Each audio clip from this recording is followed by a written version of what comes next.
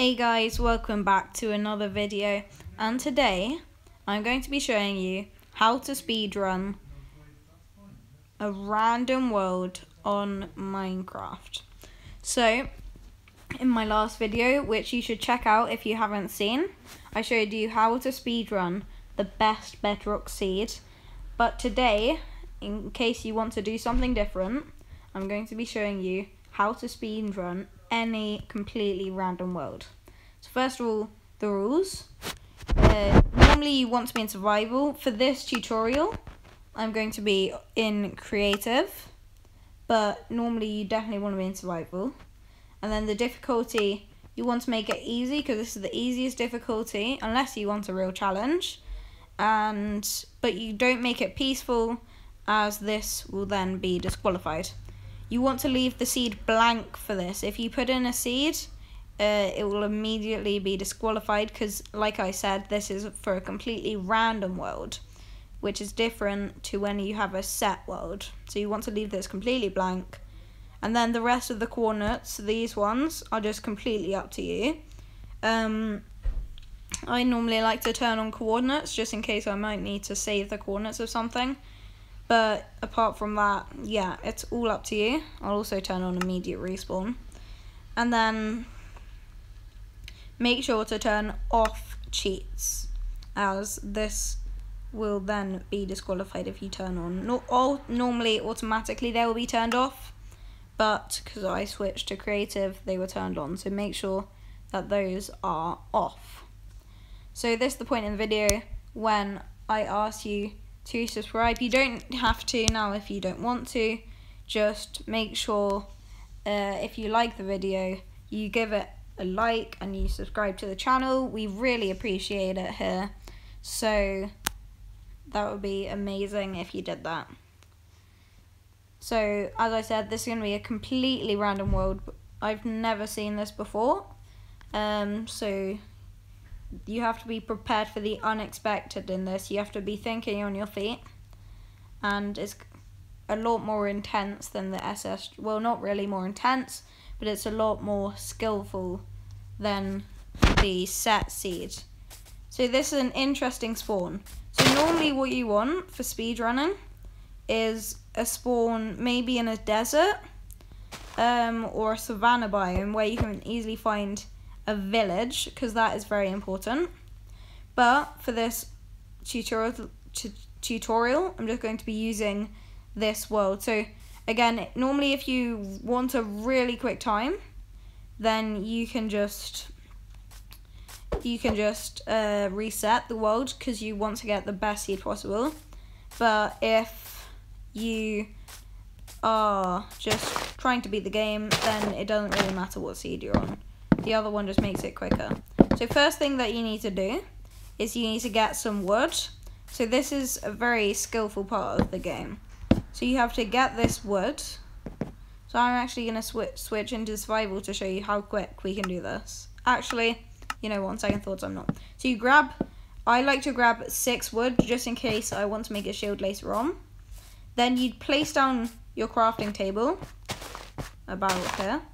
Then you'd craft something. You'd craft a wooden pickaxe, and then you just mine down until you reach stone. You mine the stone. I like to mine 17 stone usually. That means I can make a furnace and I can make my full stone tools. But also, if you're speedrunning, you only want a bit of stone because ideally you're getting your iron from iron golems, so you don't need a furnace. And if you're on Java Edition, you need 2 less stone because you can just use an axe instead of using a sword. But on Bedrock Edition, I always recommend getting a sword unless you're trying to properly speedrun. Then you want to be as fast as possible, and you probably wouldn't be playing on the seed anyways. So next, you've got your tools. So there's 2 things that you can do. You can go mining for iron. So this wouldn't really be speedrunning. This would be a bit of a slower method. But on this seed, I think that would be a bit quicker. Or you could go and you could start searching for a village. Now, this is quite rare obviously. So on this type of speedrun, you have to get very lucky as well. So it's important that you know what to look for. So these biomes here, the kind of mountain biomes, they look a bit like this, with all these tall hills and this flat, gravelly, stony, lots of coal kind of land.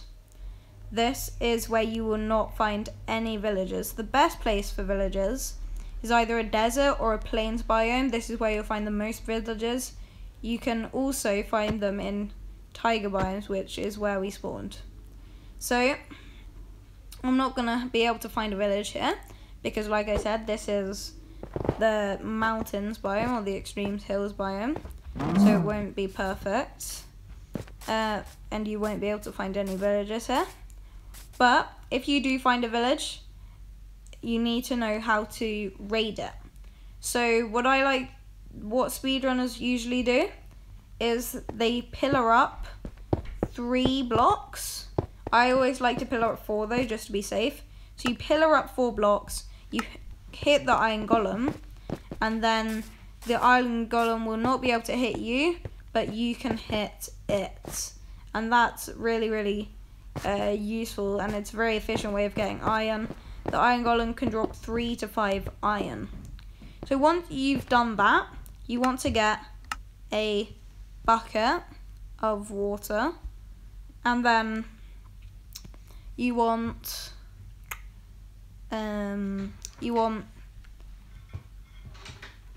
a flint and steel. This isn't necessary, it just makes it a lot quicker.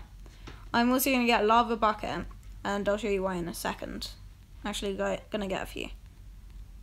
So basically, the reason I'm getting all these lava buckets is because we need to now build a nether portal. So usually you'd go and get diamonds and you'd mine some obsidian that you found, but for this, let me get some blocks. So just gonna get, if I can find any blocks, I'll just get glass. Sea and stained glass, how about that? So you want to find a lava pool. They're like little water lakes, but lava. And they're quite noticeable because they'll normally be surrounded by stone on a flat surface.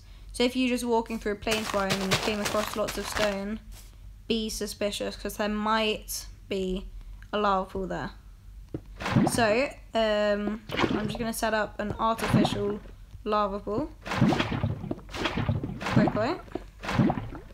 So you have to imagine there was a lava pool here.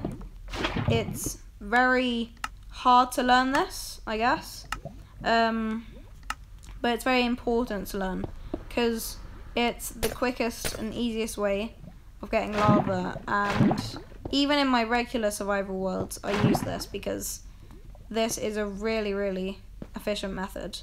So what you need to do is you need to pillar out 1 block and place this water here and break that. Then you've got this.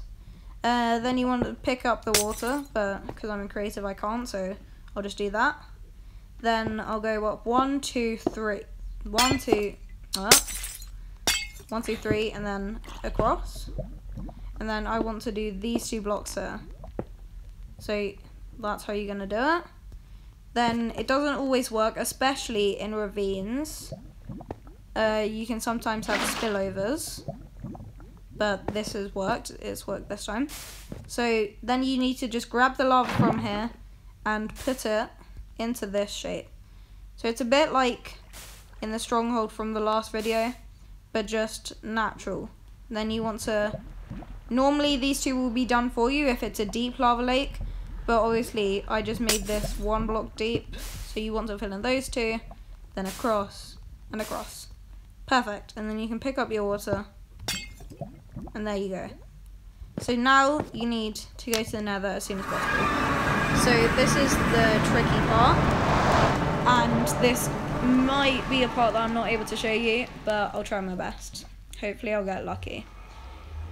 So once the nether loads in, what you want to do is you want to search for a bastion and for a nether fortress.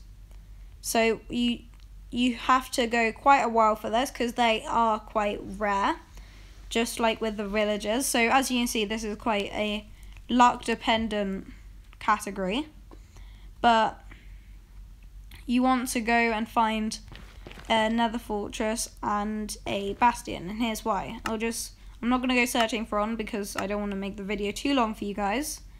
But so what you want is blaze. You don't want blaze spawner because that'd be cheating. But what you need is when you go to the fortress, you'll find these guys. They're blazers, and you just need to kill them as quickly as possible. You probably have tools. And then they drop, as that one just did there. Hopefully this one will do, so I can show you what it looks like. Actually, probably show you from the last one. But so there you go. This is a blaze rod. Very important. Oh my gosh, there's another fortress right over there. So, as I said, when you go here we are. So that you'll just find these blazers everywhere.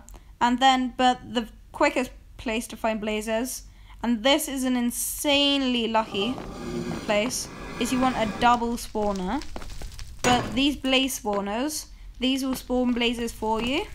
So you just need to kill them with your sword, with your stone sword that you got at the beginning. Maybe if you get enough spare iron, you can craft some other stuff. But these double spawners, they're especially quick because you can just go back and forth, and then they'll spawn much quicker and you'll be able to get through here much quicker. But that's only one part of the nether, because the other part, what you need to do, so you need to find a bastion. So a bastion is a really big black stone structure. If you don't know what black stone looks like, this is what it will be made up of, these kind of blocks. So that's very important to remember. It'll be made up of these kind of blocks. And those blocks, they will make up a big box. Now there's 4 types of bastions, and I'm not going to explain how to do them all. But when you get to a bastion, if you want to search up on YouTube after this video, how to raid the 4 types of bastions, because this is very important. Because when you find a bastion, it will be one of 4 types, and it will have a bunch of gold blocks hidden in it, and it will have a bunch of piglins. So if you don't know what piglins are or what they do, then I'll show you here very quickly. So piglins, they trade items with you when you throw them gold. They barter with you. So I'm going to get some piglin spawn eggs. And I'm going to spawn some piglins here. I got that? No. Okay. So I'm going to spawn a few piglins. You see, they'll actually attack you if you're not wearing gold. So you either want to be very stacked and safe, or maybe you just want to, as soon as you can, just craft some gold boots. And then they will not attack you. So you're going to get a bunch of gold blocks from that bastion, which then you can convert into a bunch of gold, right? And then once you've got all this gold, when you throw it down to these piglins, they are going to start bartering with you. And if you see in a second, they will start randomly just throwing random items at you. So not completely random, they have a few set trades, but these are a few things that you can get, and one of them is ender pearls. This is another extremely lucky part. You have to get really lucky for this, but occasionally they will throw you ender pearls. I don't think they're going to throw ender pearls that quickly. But yeah, that's why you want a lot of gold. And again, this is one of the very lucky parts. You want to get just really quick lots of ender pearls. It's a bit easier to get ender pearls in other editions, but yeah, it will take a while. You just want to try and get as lucky as possible. Then when you're done, you can just go back to another fortress, because I've been exploring so much. Actually, what you can do is you can get some obsidian from these guys as well. So that you can see they've already dropped me 1 obsidian. So yeah. So as you can see, they'll just throw you random items, and hopefully they'll give you ender pearls. So yeah, they've given me some obsidian, so I'll just build a portal really quick. There's some more obsidian, so you can see they give quite a lot of obsidian, so building a portal shouldn't be a problem. And then also, if you want to, you can just skip out the corners. So you only actually need 10 obsidian. You don't need the full 14 obsidian. And then you want to go back through to the overworld.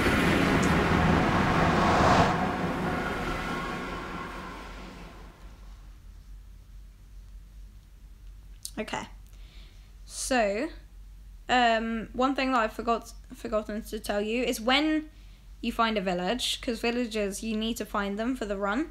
When you find a village, you want to take all the beds from the village, okay? You need to take all the beds, because they're going to be very useful later on. So, I spawn in the middle of the ocean. It's kind of a weird spawn. But you can see, but as you can see, you can get very random spawns with this. You just want to, it doesn't really matter. Maybe you want to prepare a boat just in case. But yeah, again, it doesn't matter too much. So I'm going to come back to the overworld.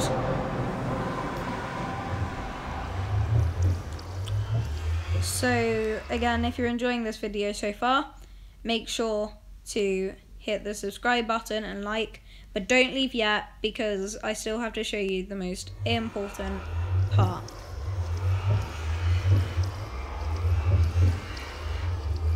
Okay, come on, here we go. So now what you want to do is you want to get some ender eyes. So how you do that, so with your ender pearls from Piglin Training, so ender pearls will look like this. Obviously they'll, all the purple bits will be green, it's just with my texture pack they look a bit different. And then your blaze rods, what you can do is you can craft with the blaze rods, you can craft blaze powder. And then with blaze powder, you can craft, and ender eyes, you can craft these eyes of ender. So you want to get, I like to stay safe and only get a few. So maybe you want to just get 5 at the beginning, and then hope that they don't break. So they have a 20% chance of breaking. So there you go. I just picked that up. So these will guide you. So you can see, these will guide you in the direction of the stronghold. So it might be a really long way away, it might not be, it depends. But yeah, okay. So I'm just gonna show you the method. You just need to keep on following these eyes. So again, this is another really lucky part. There's lots of luck in this. But you want to go as far as you can, as fast as you can. Okay, so yeah, I'm just gonna keep on. Normally you don't want to throw the eyes too commonly in case they break, but I'm just gonna throw them quite commonly so I can get to the stronghold as quick as possible. Okay, so here's a village. So like I said, there's the iron golem. What you want to do, I'm just going to demonstrate for you now. I found the village. What you want to do is you want to stack up 1, 2, 3, 4 blocks, then hit him. Obviously he's not going to get angry at me because I'm in creative, but he will get angry at you and he'll begin to hit you. But you have to be careful because if you stacked up 3 blocks here, then he would walk up here, he'd be able to hit you. That is very dangerous. So you can stack up 5 blocks at this point if you want, and then get him. It doesn't really make a difference if you do it 5 blocks, but make sure not to do it 3 blocks next to a ledge.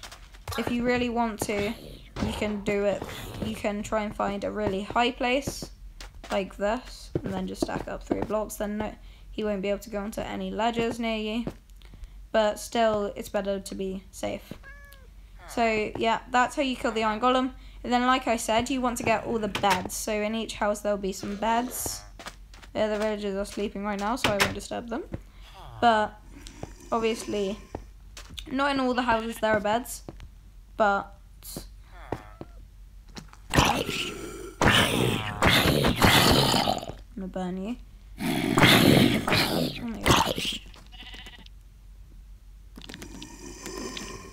Okay, I don't know what's happening.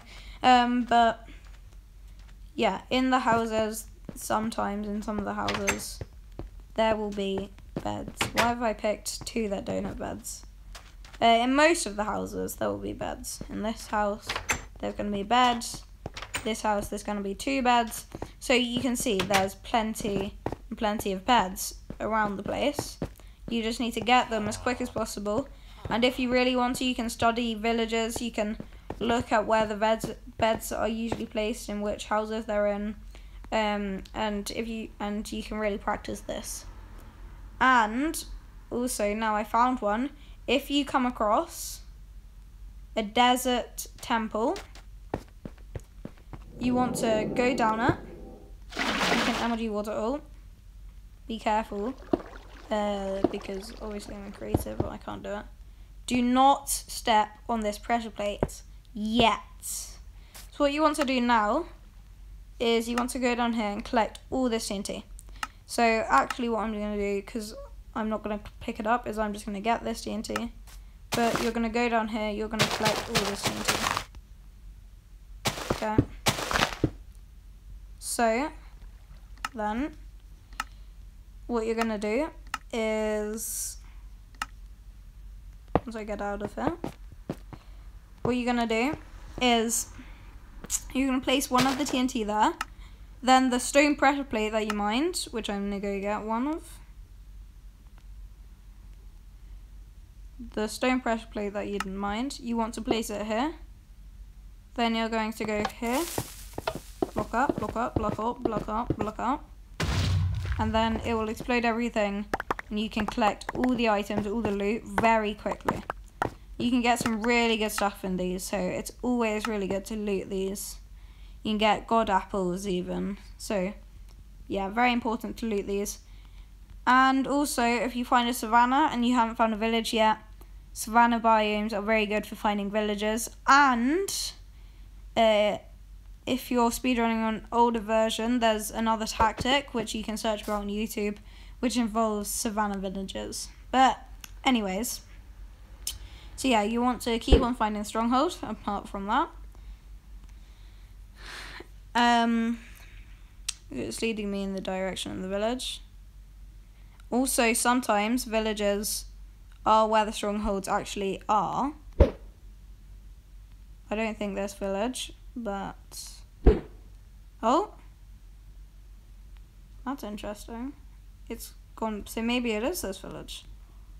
If I throw the stronghold, if I throw the eye here, where's it going? Wait, let's go in the sky.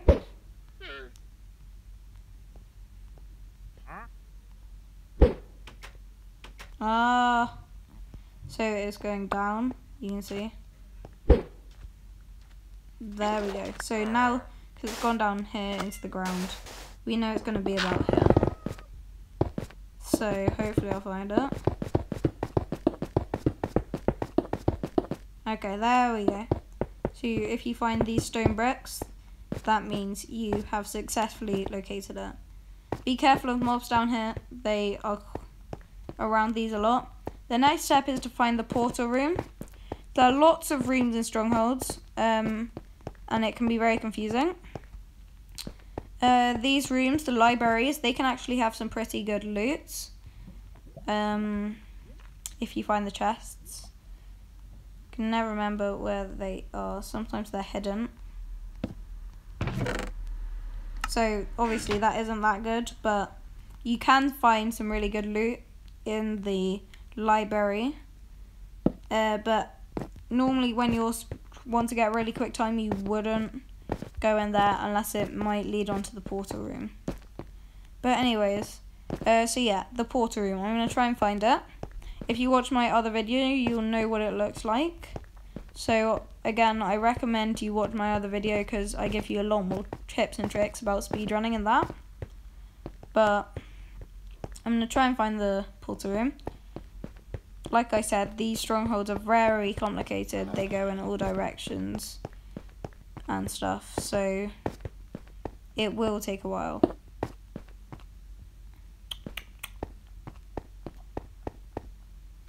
They can also spawn without a portal room, but that's very rare, and don't give up just because you think that's happened, because more often than not it actually hasn't. So really, don't give up just because you can't find it. You think that your stronghold didn't spawn with them. It's extremely rare, so don't think that happened, because it probably didn't. Okay, so I don't want to make the video too long, like I said, so I'm just gonna get the end portal frames. So these will be in the portal room normally. Obviously I could find it, but I don't want to make the video too long, so I'm just going to clear out some space. So it will look a bit like this. Again, instead of purple, it will be green. That's just my texture pack. And then what you want to do is maybe you want to craft a few more. 11 should be enough, because normally, actually, the stronghold spawns with 1, maybe 2, maybe none already in for you. But yeah, you just need to fill all of these up with the eyes, and bang, there you go. You've got the portal. Actually, this is a good time to show you an interesting glitch that some of you might not know, unless they patched it. The underside of the portal doesn't show, but be careful if you find the underside of the portal, because you can't go through the underside, but you can go through the top. And this is the most crucial part of the entire run, the most intense part, the most exciting part. You probably all know what I'm talking about, the Ender Dragon fight. So obviously try not to look into any Enderman's eyes. That is not very good. So there's 2 ways you can do this. You could either use a bow using string from the piglins. You also get arrows from the piglins, so you should have enough. So you could use a bow and take out these crystals. You could also tower up if you really want to, but that is quite slow, so that's only if you're not actually speedrunning. So yeah, there's 2 ways of doing this. If you want to actually speedrun though and get a world record time, you only need to do 1. So if you're still speedrunning but you don't want to get a world record time, you're not that good, you don't think you can do that, an easier way is just to eliminate all the crystals using a bow and arrow, because when an arrow hits one of these crystals, they explode, and that means the Ender Dragon can't heal. But another way you can do it, and like I said in my last video, it doesn't work so well in Pocket Edition, which is what I'm playing on right now. It is blowing up the Ender Dragon with beds. So what you want to do is you want to use the obsidian from your piglin trailer. You can kind of make a little setup like this. There's 2 ways of doing it. So you can set it like this, and just when I get the right positioning. How am I not doing this? Okay, so you can just do this, and you can see by the fire that it creates a huge explosion. I'm just going to show you how big of an explosion this is. And you can imagine that does a lot of damage to the dragon over here. But maybe an easier way of doing it is just to blow it up on the side, because when you do it like this, like I showed you earlier, it has a chance of just not working for some reason. The Ender Dragon either breaks the beds or you can't get in the right position to place them. It can be quite struggling, challenging, whatever. So another way is just to get down here, and then you can place one block here, and then you can just spam. And this will create multiple explosions, and this will completely shred the Ender Dragon to bits. So that's the two ways of defeating the Ender Dragon. So if you enjoyed this video, make sure to leave a like and subscribe. But with nothing else to say,